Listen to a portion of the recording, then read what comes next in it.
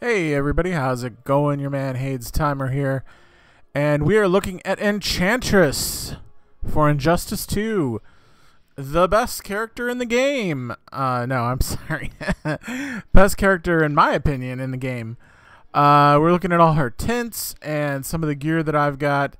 I've got a very small amount of gear just because mostly I've been getting commons and rares. Like normal, which is sad, but that's how it is. Anyway, the thing that I really love about Enchantress, which we're going to look at very soon, is the number of abilities that she actually has. She is one of the most interesting characters in this game. She has so many different abilities. It's everything that she's got so varied. Look, another common. As you can see, I have 2 epics, and that's it. Dinah, this isn't a drill. This is an intervention. I'm not interested in rehab. Begin. So, the thing I really love about Enchantress, as I had said, is she has so many abilities. She's just unbelievable in the amount of stuff you can do with her. She has one of the other things that makes her definitely in my wheelhouse of favorite characters is she has a parry, which is absolutely amazing. And her parry is not an ability. It is a part of her stock kit. So you don't have to worry about losing out if you're playing her in tournament mode, obviously. She has so many abilities, as you can see. I'm going through as many as I can. By the end of the video, I will have gone through everything that she can do. But she does literally have too many different abilities to show all in one fight. So you will see over the course of this ladder, which is her story mode, all of her abilities. If you have a lair, run there and hide.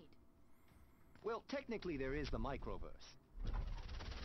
And I will steal its secrets from you, Ryan. Begin. One of the difficult things about Enchantress is her, she has no real projectile. That is her main weakness. In a game with so many zoning characters, she has no projectile. The closest she has is that demon guy that is her character power.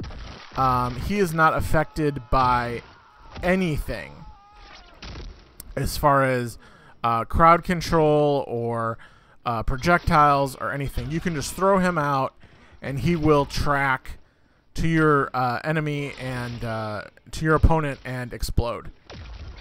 But that's it. She has an ability that will replace some stuff that she has that is a projectile, but it's too much of a... It's too much. Even if you wanted to do it, even if it was something that you were interested in doing because you felt like you were getting zoned out too much, it's not worth it. It's like Dr. Fate's little ball, but it travels faster, obviously. But that's it. I mean, you know, she has no projectile at all, but she has so many other abilities, so many other cool things going on that really, unless you're fighting somebody, you know, that's in a situation where you're very projectile heavy, you won't even really notice. At least I don't think so. Your technology won't stop Enchantress. It's the man that should worry you. In my experience, men are easy. Begin. So, her really bad matchups that I have found, which I've definitely found them, they're pretty obvious. One of her really bad matchups is Firestorm. Another one would be Deadshot. And also, she has a real problem with Raiden.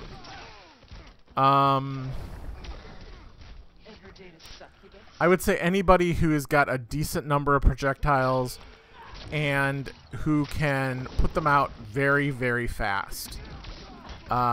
So, as I said, like Deadshot, for instance, who can fire a lot of bullets really fast. Firestorm is a problem because of some of his screen traveling. You know, he can screen travel in that fire state, which is a big problem.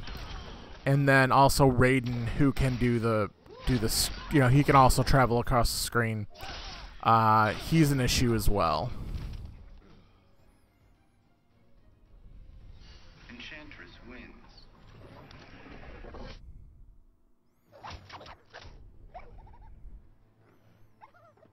I'd rather forget the squad. Oh, but I miss our little chats. Well, I don't miss a thing, Harley. Begin. And you would think Harley would be a problem, and she can be. Obviously not in this situation, but in little higher difficulty fights, probably with an actual person also. Harley could be a real issue. I think Harley probably kitted out a little bit more, like as far as abilities are concerned, would be a real issue. This Harley is too easy. But, you know, obviously a more kitted out Harley would be a big issue. And then those are mainly the ones that I found to be a problem. Slower projectile characters like Joker, Dr. Fate, Red Hood for the most part. Red Hood isn't too bad. Batman actually can be an issue, especially if you're playing a good Batman. Somebody who's kind of a mediocre Batman, you'll probably be fine. But if you're playing somebody who's a really good Batman, you are probably messed up. You're pretty screwed. He's got a lot of stuff.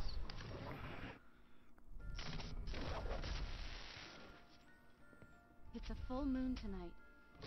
I will rend your flesh. The witch is back. Begin.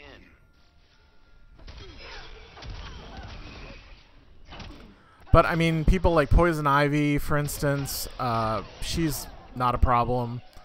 Hellboy really isn't an issue. Sub-Zero, I haven't found to be an issue. I haven't played any maybe really high-level Sub-Zeros, obviously. But, you know, the regular difficulty Sub-Zeros are fine. But I could see he could be a problem. I could see where he could be a problem, excuse me. None of the melee-based characters are an issue. Cheetah, Catwoman, not a problem at all. Wonder Woman can be a problem. Anybody who can, I have to mention this actually. Anybody who has any kind of a projectile that like sticks to you, like you know, like a heart, like the projectile that Batman has, the harpoon that Black Manta has, Wonder Woman's lasso, any of that stuff is a big issue. They can knock you out of stuff so easily. There's not a lot you can do about it. Those three characters, Black Manta, Batman, and Wonder Woman.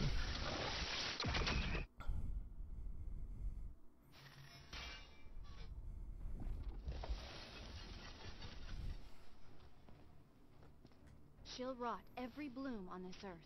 I'll protect my children. You sound crazy when you say that. Begin.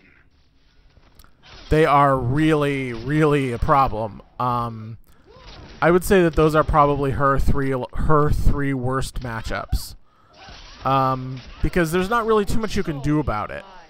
The barrier that you can put up for projectiles does not work with that. Putting on the shield works only to the degree that you will not take the damage, but you're still, they will still chip away at you, and eventually you will, die from, be out of shield, and you will die from it. So I would say that those are the three worst characters to play against, to play against. The characters that she is the best at countering. Enchantress wins.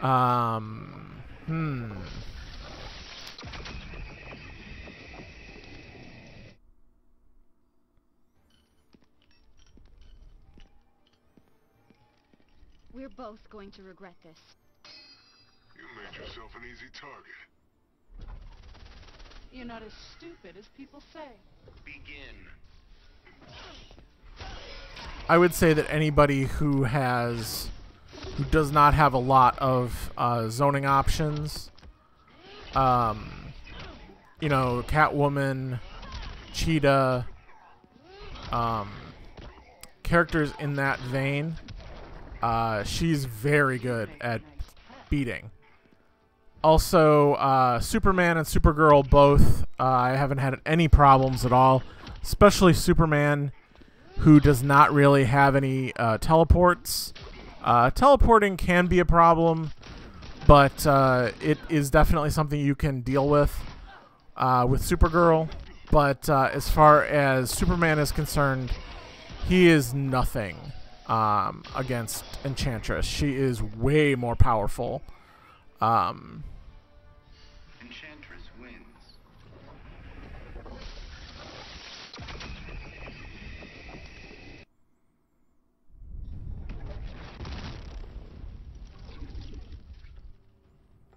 Enchantress, Enchantress, Enchantress! Your primitive mind fails you. Nobody talks to June like that but me. Begin. She can definitely counter anything that he can put out. And also, I mean, she has no problem against a character like Adam. His zoning game is not strong enough to stop her. She has way too many ways to counter him. So yeah, she is definitely a really good character against a good percentage of the cast. But it's just Wonder Woman, Black Manta, and Batman that are her real bad matchups. She has some other weak ones, as I stated earlier, but those three characters are definitely her worst matchups and could actually lead you to, have a problem countering them. It's possible. I have fought them and beat them, but by the same token, it is difficult. Specifically, the free ladder for Enchantress, you fight a Batman, like a powered up Batman, and he is very difficult to beat with Enchantress. So, while it is possible, it's very difficult. So I'm going to let the ending here play. I hope you guys really liked the video. If you did, give it a thumbs up. If you didn't, give it a thumbs down. And if you're new around here, hit the subscribe button on your way out. I will talk to you awesome people later when we hit the next video. Bye.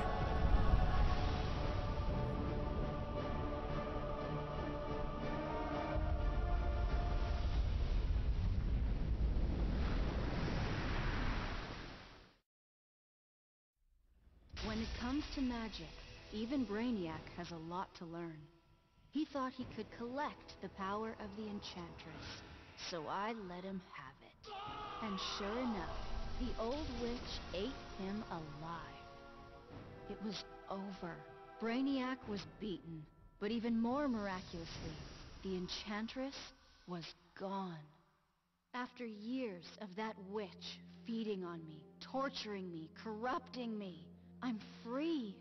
No more aliases, no evil alter egos. I can just be June Moon. I got my old job back at the design studio.